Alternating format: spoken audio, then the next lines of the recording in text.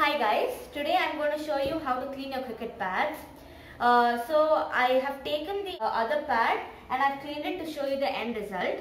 So this is how it's going to look.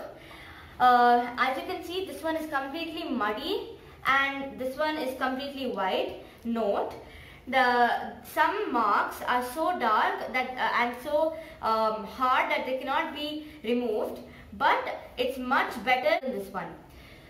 So now, as you can see, I've seen many videos, but I have not seen anyone teach how to clean the back parts. So I have come up with something, and as you can see here, this is yellow with mud and sweat, but this one I have cleaned it so well and it has become completely white. So let's get started. So the things you're going to need are, you can use a sponge or a Scotch-Brite. I prefer using a Scotch-Brite. So you can use whatever you want. You will also need a mug full of water, and you can add some washing liquid and mix it and add some washing liquid until the top part is a bit frothy, and then take another mug full of plain and clean water. Now let's get started. I'm going to take my Scotch-Brite or sponge and dip it in the soapy water nicely and squeeze it well.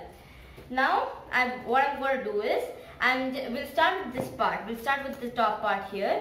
I'm not going to press too hard, otherwise it will damage the cricket pad. But just scrub it neatly like this, so that you can see all this dust and muck is coming out. Just remember to take the tip of your Scotch-Brite and nicely clean the crevices. Now just keep scrubbing. You can keep cleaning your Scotch-Brite so that there is no mud on it.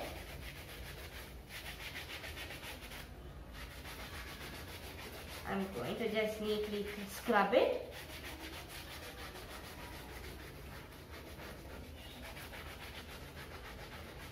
Now I'm satisfied with it.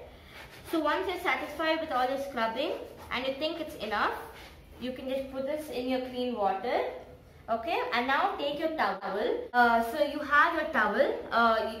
You have to keep it on a towel while doing this, so that immediately you can just wipe this neatly, make it bone dry, and just crevices also. That's better. Now as you can see the difference between this and this. So if you're still not satisfied, you can always just take it again, dip it, and again you can clean it like this until you're satisfied. But for now I'm satisfied with this, so I'm just going to wipe it and move on. So now let's move on to this part. Let's first wash our Scotch-Brite well in the clean water, dip it in the soapy one, and scrub this.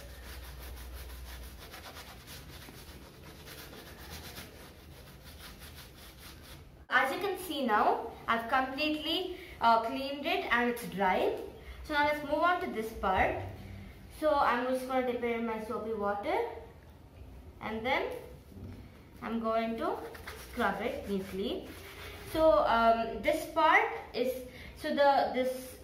is quite long and big, so you might want to keep squeezing it. And also these lines, you can see always the dust and the mud gets stuck in those regions, so you can just roll it up neatly and scrub it. This part is the easiest to clean, and the mud will go easily. Make sure you do it well.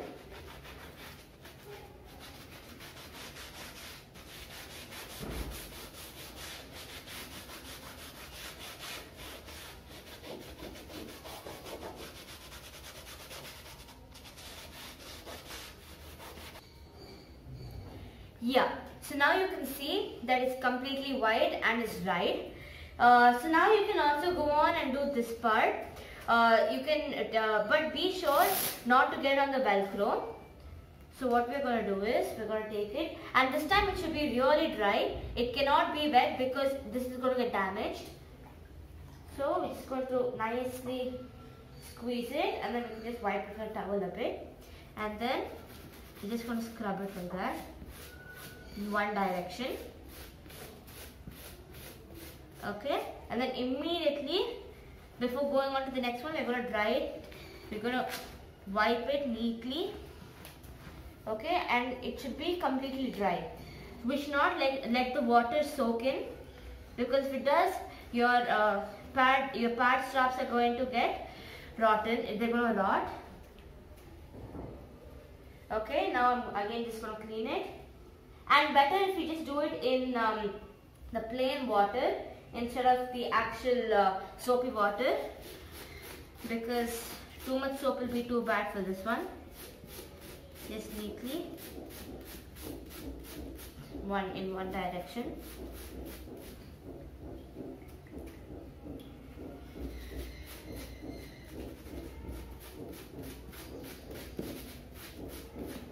Now we can just quickly wipe it.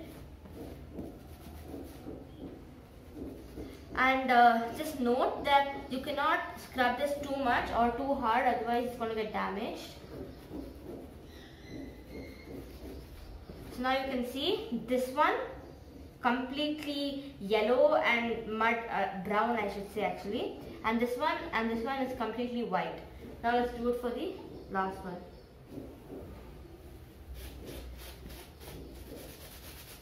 Okay, so now we have completely finished the first part. I not record it on the video, but I've even done this part. It's the same as doing the straps, so the buckles, and also the buckles, you can just wipe the buckles neatly because it'll be quite dirty. So now let's go on to the back part.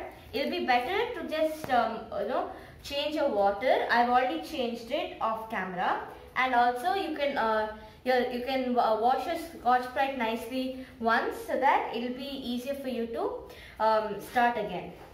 Now, before starting on the back part, I have to tell you one very important thing. That is, the whole back part must be done with a very, very damp Scotch-Brite. This is because the back part is made of cloth and sponge, so the water should not be absorbed by it. Otherwise, your cricket pad will rot. So now let's get started. So we'll just take a bit of the soapy water, and then what we'll do is this part. So we're just going to squeeze it well, and on this part we'll start with this part. As you can see, it's very dirty, especially in the crevices. So we're just going to take the Scotch-Brite and see. We're just going to wipe it neatly up and down, and then here too.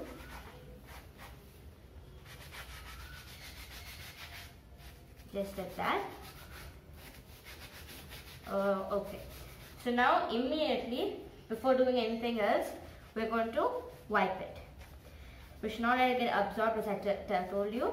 So as soon as you finish one part, you have to do this really quickly. You cannot take your own time. So you have to just quickly do it. Just scrub it neatly and then wipe it. Scrub it and wipe it. That's the routine for this. So it should be bone dry as soon as you finish wiping it. Now this part is clean. Let's go to the top part here. So now you can see it's really, really dirty. Now we'll just take a bit of the soapy water, squeeze it well, put in a bit of the clean water. So it's not too much soapy, it's not too soapy, because we cannot wipe the soapy part that well here. And now we're just going to take it and quickly give it a quick scrub in the crevices and the top part, the actual thing. So you can just do it like that. Quick.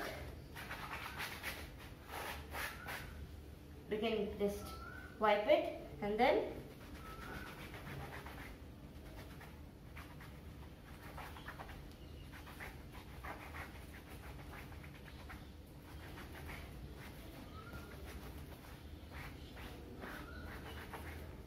so as you can see, I'm wiping it very vigorously.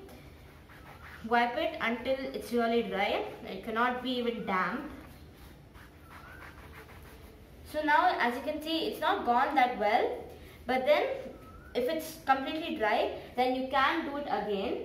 But remember, just follow the same routine and do not wet it too much.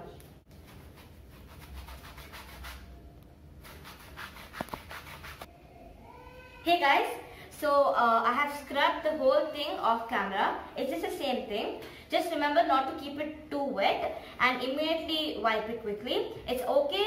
It's actually better if you just for this part and this part, especially this part, you can just use your towel and just wipe it without water. But it's okay if you can do it with water also. Just do not keep it too wet and wipe it immediately. Now my whole thing is quite dry. So now we are done with the cleaning of the cricket pads. So just in case, you can just keep both your pads after cleaning outside to dry for about 3 to 4 hours. First like this, then like this. So 3 hours like this and 3 hours like this. So now you have a new, good as new, shiny new pad. So it looks as good as new. Please like, subscribe and share. And don't forget to enable your notifications so that you can be the first one to see my next videos. Keep cricketing.